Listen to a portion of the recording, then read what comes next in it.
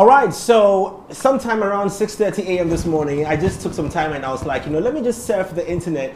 I landed on this man's page. I just went on and on, touching every photo and video I was just checking out and trying to create my own story around his lifestyle. But guess what?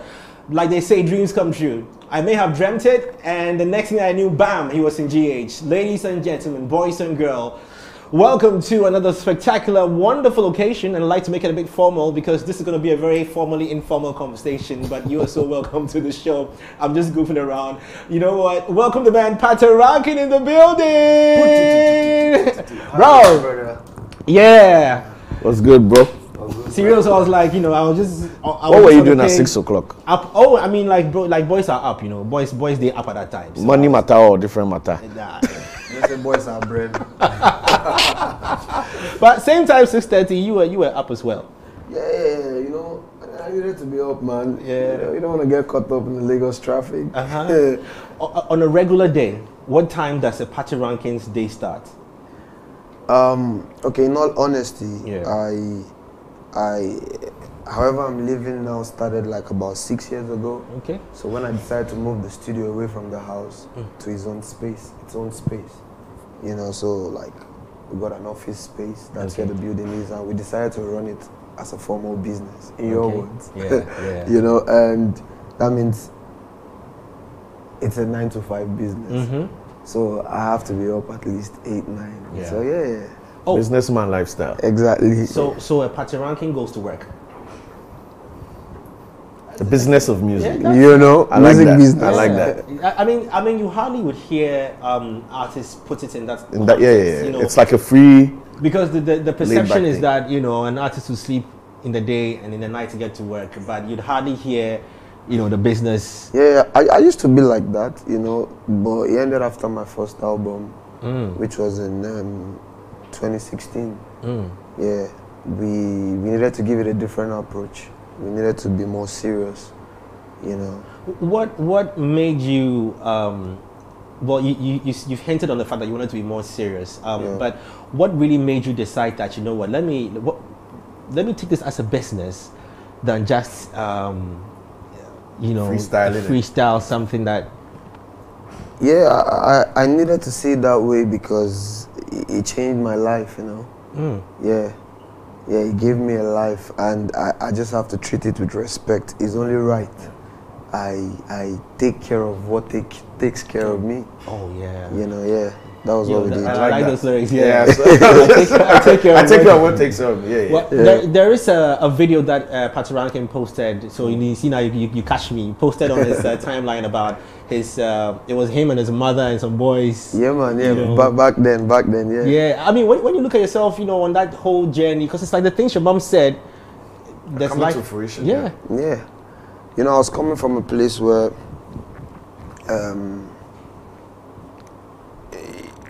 The chances of making it is very slim, and the only option you have is making it.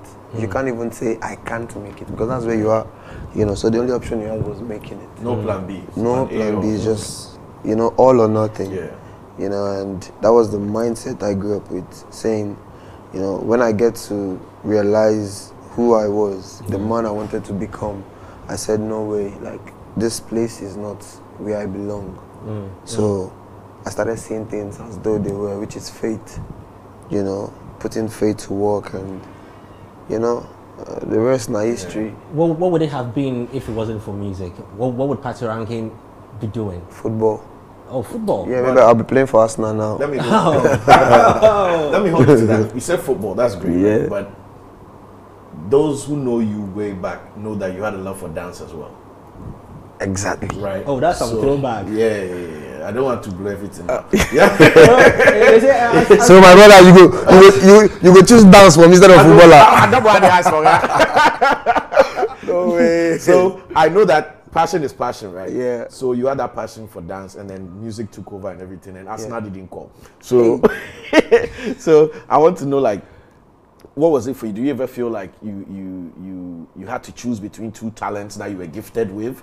Or was it like a natural choice that it's music, let me kill it? No, that's a good one. I remember vividly in the ghetto, I was doing all three at the same time. I was dancing, playing football, doing music. That'd be hustle. You know, yeah, and coming from the ghetto, like, it's boundless talent, countless talent. Like, people are doing stuff, you know. And I remember one fateful evening, my friend said, when it's football, you go play. Music, you go play.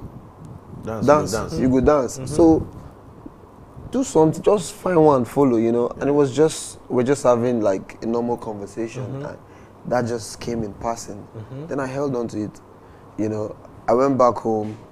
To be honest, it was tough because I was back then in school. I was playing for. I played at the Principal Cup. So Principal Cup is after the Principal Cup, it's amateur.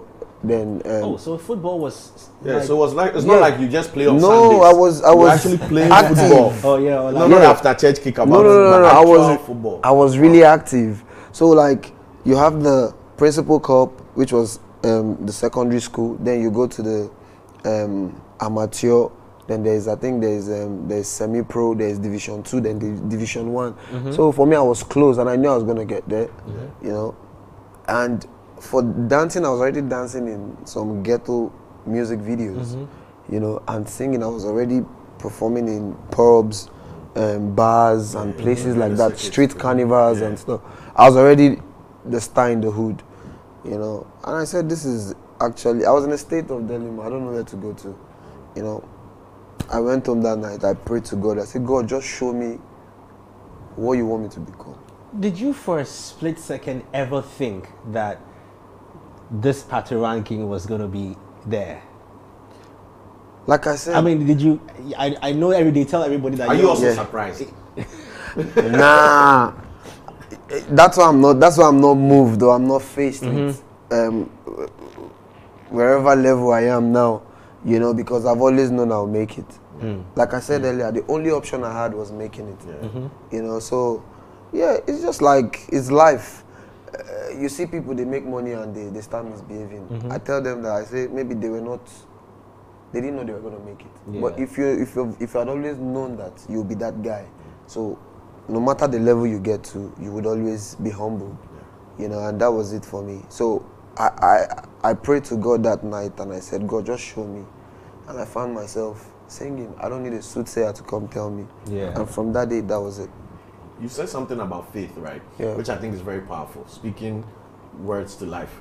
But in the context of your experiences around faith, you were in Ghana for a period of time, and then you moved out of Ghana for a period of time, and different things happened in different zones. Do you think it was just faith, or do you think the elements around you also fired up the faith and the manifestation of the vision that you had for yourself? I'm a firm believer of time. And I believe great things takes time, you know. So at a point where I knew where I was back then, and I was, you know, I was not really happy, was because I was still growing, you know. The place I actually put faith to work was the track that actually said, okay, it's go time for Pato, which was Alubarika. Alubarika means God blessings, you know. So if you listen to the lyrics of that song, I said, man, I moved from nothing to something. That was my story. Every day we pop in something, we give God the glory. You know, Alubarika, Alubarika, from Lagos down to America. You know, I was just saying things as though they were, which is faith. And I didn't even have a passport then. Look at that. You know, and I was saying from Lagos to America without passport. You know, I didn't even. Yes, like I didn't even know. I didn't even know I was. Timaya I was gonna work with Timaya. You know. And I was saying, yes, I have a record label now and stuff like that. So for me, it was just that has been the person I've always been, you know, and putting God first. You know, that means that I had to, you know, I had to look at myself and say, no, this success is not man-made, it's God. That's why the first album was called God Over Everything. How much work went into that album?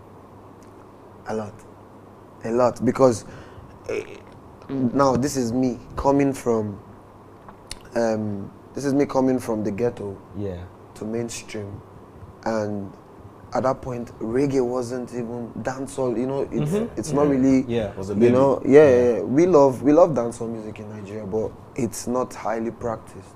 You know, and at that point, the songs that were even shelling the whole place, then they were like 125 BPM, like pacey songs. Yeah, And up-tempo how are you crowd. just coming, new artist, you're coming with a slow song, you know, but very strong.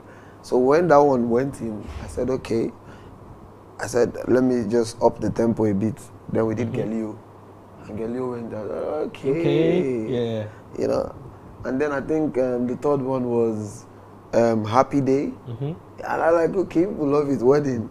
I said, okay, God, now you've taken me from nothing to something. Yeah. Now take me to another level. Then I dropped another level.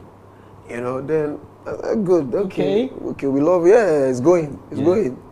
Then my woman, and like for me, I was just making music, you know, and that was an interesting question because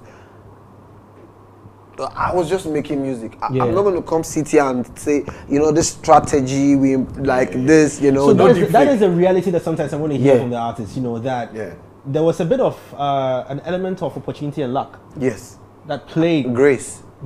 Yes. What I pick from all of it, apart from all that, of course, but spirituality. Like the man, he's talking like 100% truth. Yeah, exactly. Yeah. And that's deep spirituality. Like even another level to commit to that name alone. Exactly. And invest in that name. Dancehall comes with a certain level of aggression. I wouldn't want to say violence, but Bad boy perception. But how were you able to streamline yourself, not to, you know, let me put quote unquote, dirty yourself, to be a dancehall artist in those times? I've always taken the path less traveled. You know, I've always chosen the path less traveled, and we can't all be doing the same thing. You know, I tell people sometimes, you're going into the marketplace, for example, there are so many entrances. You can go through entrance A, B, C, D, F, back door. You know, the bottom line is, I want to buy something. Yeah. So however you're coming, just make sure you're passing the message. You know, that's my music for me.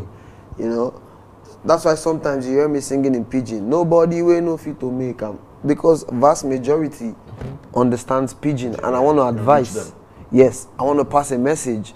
You know, I'm not trying to sing for maybe the 20% of the population that can afford to go to the club on weekends. Yeah, I'm so excited, it's already weekend. Yo, man, that light is like my favorite light. You know? So for me, it's you just need to apply some wisdom. You know, we try some, we fail. Not that we're perfect, not that we don't make mistakes, but we make sure we gain knowledge when we leave these places. Well, there was one show where he stood before the crowd, and then just when it got to that point where he said, "I'm so excited," it's all the crowd just sang it for him. I was just watching you. I was like, you know, I could imagine what was going through your mind at that minute. Like, wow, thousands of people. Man, that feeling it can't be explained. I can imagine. You know, those are times we prayed for. You know, and it's beautiful. What have been some of your most beautiful moments, you know, as an artist, if you can recall some of them that you never forget? One of the biggest one was Tigo Fest in Kumasi. Wow. Yes. Back. Yeah, that was huge. That was a big one. Wow. You know, and here's a backstory. Me leaving Ghana, you know, coming to Ghana, trying to go to school in Ghana. Okay. You know, folks saying, no, we're not financially buoyant, we can't afford it. And yeah, you're making us feel like, and I'm like, big up GH, yo. And I'm like, okay, let me face music squarely, boom. And trying to tell people, listen, I'm the guy. I'm going to be a name someday. I'm going to be a household name. Listen to my music. You know how it is. Yeah, the like, regular feedback. Exactly. And I said, okay, they say charity begins at home. If it's not working in Ghana, let me go back home and give it a try back home and see. Went back home, did my thing, boom, came up. Okay, demand everywhere. Now we want a show in Ghana. And this was same Ghana, I remember when I moved from Cape Coast to Accra, you know, I was actually staying on the street, sleeping on the street in Osu. Yeah. For real? You forget those our XFM days. You know? And like, I mean, I didn't stay with you in the night to see no, where you slept. yeah, but this is like whoa. Yeah. So rain, come sunshine, we're there, and you know, like, and then now I'm coming back to the same country, and when I got off the plane, I walked up. They said, "These cars are here to pick you." I said, "No, not be me." And I counted; it was about 13. I said, "Crazy feeling, eh?" And you know, at that point, I just had, I think I had about 2, 3 songs or 4 songs, yeah. You know? But for me, I just believe when it's your time, it's yours. Yeah. You know? Wow. On that day of the event, it was 12. I was ready by, I think, around 11 p.m. I was waiting. You know, they said, no, it's not your time. 12. It's not your time. 1. It's not your time. 2. It's not your time. 3. 4. You know, I think around 4, 5 or thereabout. You know, that was when we got on stage. Wow. You know, and I said to myself, and the stadium was filled to the brim. I was like, nah, even if it's one of those people outside, international people, white people, you know, like big other artists, like, the fans would be tired, you know, but everywhere was packed, you know. I remember getting on that stage and I was performing with a teary eyes. You know, I was literally crying. I was like, God, wow. Like, no, is this me? Wow. Is this happening? You know, and leaving the stadium was another thing, you know. Wow. Like, that was one major highlight for me. Like street life, you know. To stardom. And I'm not saying this because I'm in Ghana, you know. That's the truth. Yeah, I'm not saying this because I'm in Ghana. Like, it's a real story. For those that actually knows that moment, that was one for the book. Wow. Yeah.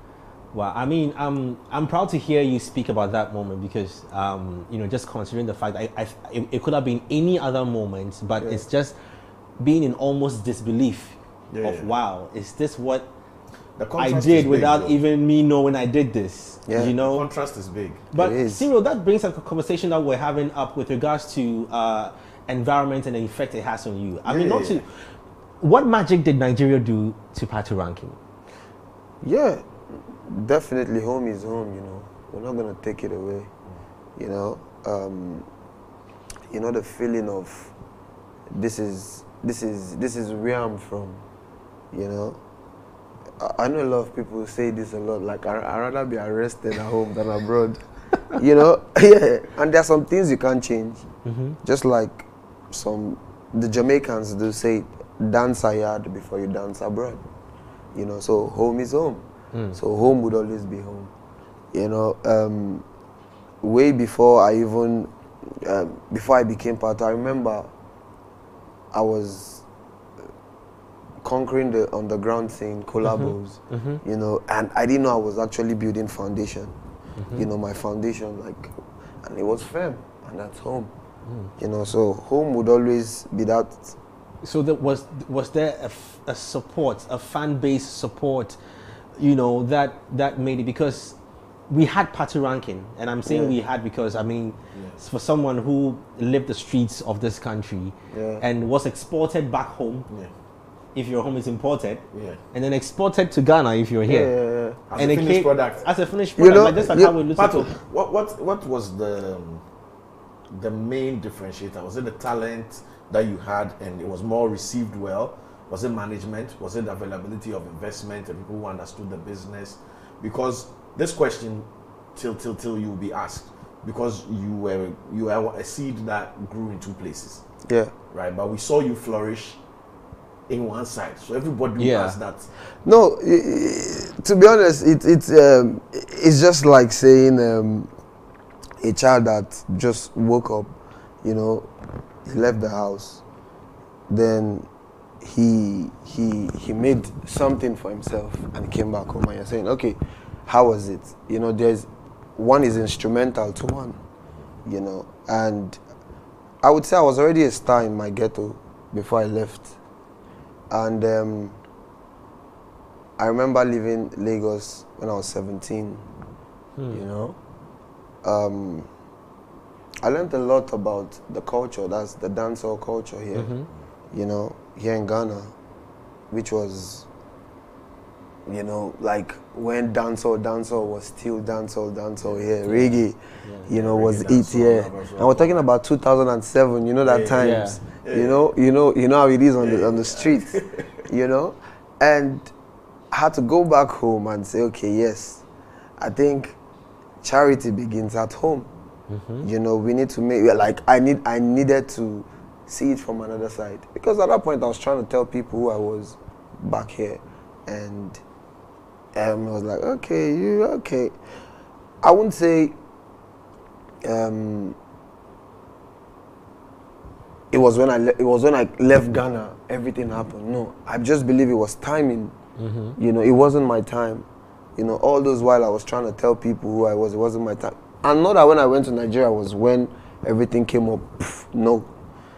I went back to Nigeria 2010, you know, I was going back and forth. And I had a song, I recorded Alubarika 2012, and it came out 2013, you know, so I needed to wait, you know. Yeah, it was. I was also convincing a lot of people back home in Nigeria. You know, for me, I never used to see it as Nigeria or Ghana. It's just home for me, you know, and this is not me being diplomatic, because I learned a lot. I learned, you know, if I'm to put it in a context, born in Nigeria, you know, Nigeria raised me, Ghana shaped me, you know, came back home to Nigeria, you know, did the damn thing, and, you know, took it global, you know, so like everywhere was instrumental to the success. It was like a cocktail. Yeah, every section found its own inspiration and its own input. Exactly. To the brand. I think you might be the best person to answer this. It's a bit of a tough question. So, you know, Ghana and Nigeria are two great friendly countries. You know, there's the love between the two countries is just I don't think any two countries, I don't think the US and Canada have got Is it jealous boyfriend and girlfriend situation? You know what, that's it. I think that's a jealous boyfriend and girlfriend affair. You know, we love each other. At the same time, yes, we have all these little battles between ourselves, these social wars. So for you, how do you see, how should we do it? You know, when I say how should we do it, in reference to getting our, yes, we have artists that have gone global, but we want more artists to go global. You know, so how should we do it? And do Nigerians see Ghanaian artists as international artists, just like how we see Nigerian artists? I beg to say, we see some Nigerian artists as international artists. Maybe because we are in there, we don't see it. Okay, let me. There's this simple explanation I do give, and I think, in my own knowledge, it's best explained. Nigeria is a population of 200 million people. More than 200 million people. Yeah. And how many is Ghana? Yeah, 30, I guess. Like, okay, that's just that's the whole of Lagos. Yeah. Okay, so professionally, we have 1 million people, over 1 million people that sings in Nigeria. That it's a job. Over. But let's say 1 million people professionally that sings. You know, before, back in the days, you can just wake up and tell the director, yo, I want to shoot a video, and they'll tell you, okay, we'll shoot in 3 days. Now, you call a director, you have to wait 2-3 weeks. He's busy. Yeah. He's shooting for, if he's shooting tomorrow for someone, he's shooting for someone he told 2 weeks ago, 2 weeks. Next day, somebody else 2 weeks. So it's highly competitive. Faster than and grow here. Now, if you check the number of artists here, if you have 1 million people that sings professionally, how many people do you have that sings professionally? Foley, you can help me. I get you. Brother, you can help me with the answer. So it's a much lesser number. So much lesser number. Yeah. So now, if you're saying you have how many artists on the international scene, now let's check how many artists are signed to the majors. They are not even up to 10 from Nigeria. We don't have up to 10 Nigerian. No. Okay. We don't have up to, let me be fair, we don't have up to 20 Nigerian artists signed to the major. If you check. Proper. Yeah. Signed to the major labels. And how many have gone global, you know them. You know, so the same thing implies to the Francophone scene. It's like people from Togo saying, what are the people in Congo doing? The population of Congo is about 100 and something million people, and Togo is about 2 million people. So how many people sing in Togo? You can't keep up. How many musicians do you have in Togo? You know, You can't compare the numbers, yeah, as compared to Togo. So you have, as compared to Congo. So when it comes to the Francophone sound, you have more Congolese people dominating the scene. I think that's a fair it's answer. a Game of for me, I feel it's a number. When you asked the question, I was expecting some answer. But I think And he then your watered man it took down the nicely stats with the... and broke it down in Excel. I like that. And guess what? You people see us, you see Nigerians like, oh yeah, you have a lot. We don't have a lot there. We are not there. Yeah. As compared to Yeah. the Latinos. Check the Latinos. The numbers are crazy. So we're not even there yet. Even as Africans, we never catch. Yeah. You know? But we just need to understand that it's a number situation. If reverse was to be the case, Ghana was 200 million people. Nigeria, it will still be the same thing. We will be complaining. So now numbers play a key role here. Now, when I heard you do the new song, your new song, Kolo Kolo, with Diamond Platinums, I said, okay, wait, this guy's up to some business. Maybe East Africa is the next place to hit in. What am I right or wrong? No, I've always East Africa is home. Okay. Yeah. Like, I got a good fan base there. It's home for me. From Kenya to Tanzania to Rwanda to anywhere you want to think of. But this is take 2 with Diamond. Yeah, this is take 2 with Diamond. We've got tons of songs. I'm not gonna lie. So me and Diamond, we have our behind the scene relationship, music that is not outside. So we got songs. Charlie Chow songs there. What's that disease with artists where they have the songs but they just don't want to put it there? Like, But it's passion. It's like they haven't created been an something, artist but they're to obsessing experience that. about But it. Put it out. You know, yes, put it out. Diamond, put it out. talk us through the making of this song, Kolo Kolo. Like, I mean, I love the video. Thank you very much. Qualities on Kolo point. Kolo, crazy, mad, you know. I dey kolo for your love, I dey mad for your love. You know, just me, you know, speaking as usual, you know. Voice of the voiceless, like the song implies. I dey kolo for your love. How do you see the performance? I mean, 2.75 million views, 6 days. How I mean, the song is dope, right? And the fan base is ready, but there's got to be some fire behind that. I could calculate the YouTube numbers for you. The YouTube earnings. I could calculate that one for you. To be honest, is it marketing? Is it mechanics? Is it just the regular promo? I mean, my brother, for me, I'm not gonna lie to you. Music is the only business I know. You know, and today, if I have $1 billion, will I put it into music? Yes, I will, because music gave me $1 billion. You know, I just feel it's never enough, no matter how much you invest in your whatever you do that you love, creatively or you know, it's business at the end of the day. And if I would get more when I put more, why wouldn't I? You know, so it's just the basic business model that we're following. You know, which is exactly doing promo, pushing, marketing. You know, I'm an independent artist. It's tough. You know, we want to do the big things. I want to do the big things. I want to do the big numbers. But sometimes you have some constraints, like financially. Like, so there's a limit you can do. So the limit I can do is what I'm doing. Baba, if I get if you get 100 billion, if I get rocket launcher, I will shoot out. Since you mentioned our time is almost up, but since you mentioned labels, is this something that if Patoranking got a label, you know, because we've heard sometimes labels, sometimes you know, they approach, they knock you down, they suppress you. Would you want to get signed to a label? Yeah, why wouldn't I? If it's right. Okay. Yeah, if it's where right means the money, right? No, it might not be the money. Just going to bed without having to worry myself, you know, creative freedom, being happy, you know, making music the way I want to, just, you know, living that dream. There is no, we're not changing anything.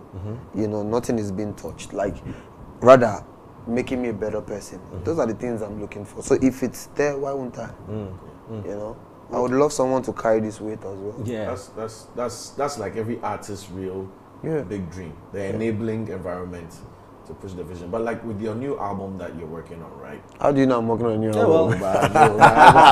This guy, who tell we you? wouldn't be sitting here. We have to know, like, what I mean. The Producer, stop snitching on me. I mean, we're all amped up, right? We're all ready. We're all hyped. Like, what are we to look out for? I know you definitely next level, right? So Yeah. we've seen the elevation. What's coming next?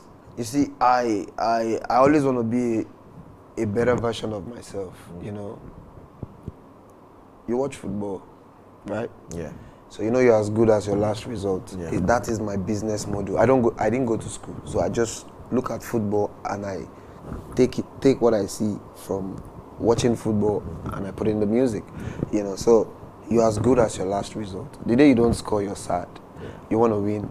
You want to win titles. You want to win cup. Yeah, and stuff like that. That is what we're doing on this one. I just want to drop better music. I want to be happier.